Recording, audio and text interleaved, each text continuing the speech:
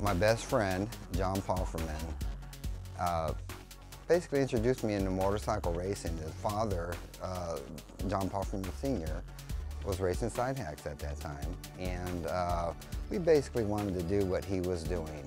So there was a few of our friends in junior high, Tom Finvers and Tom Lunn.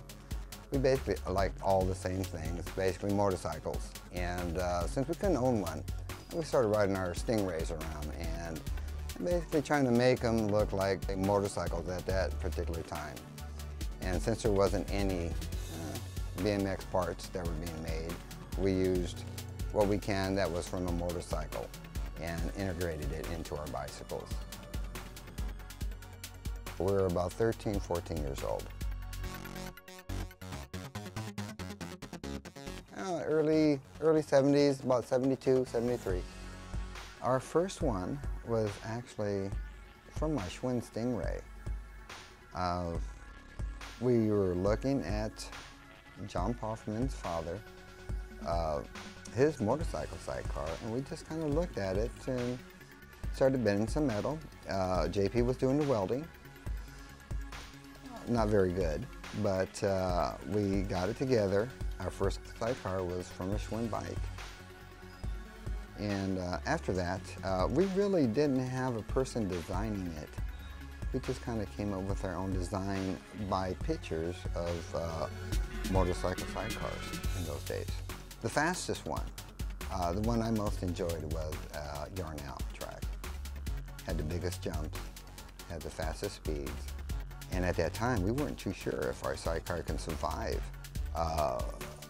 the basic track itself. It was there was a lot of air time on that track. During that time, especially with our sidecar, we were going through your typical bicycle rims, 2 or 3 a week, just basically bending them to where you can't fix them anymore. So when the Motomags came out, they basically would survive a lot more races, and yeah, they were a much better wheel. I believe the Wasp was the main maker of a sidecar from Europe, and the 11, not too sure where that came about, but JP kind of just put on whatever numbers he wanted to. But we tried to emulate this team called Grog and Grabber, which were from Europe, and they were the best sidecar team over there. So whatever they had on their sidecar, we had on ours.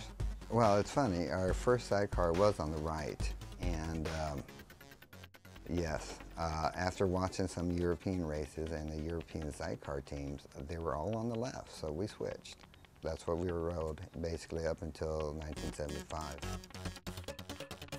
Down in Mangosh, they were probably our main competitors. When we first started racing at Soledad Sands, for instance, how we operated it at that track, we would pull in, Rick would register us for the race. As soon as our race schedule came up and it was a time for us to race, we would go to the starting gate and win the race, come down, go right back into the van and sit there. And people were intimidated because they didn't know who we were. We were winning all the races. They didn't understand why we didn't socialize with everybody else. They were intrigued at what we were doing. So that was some of our intimidation tactic back then. And the other riders basically didn't do any of that. They fooled around, did whatever they wanted to do in the pits. Basically nobody was allowed into our pit. And we kind of kept silent and kept quiet.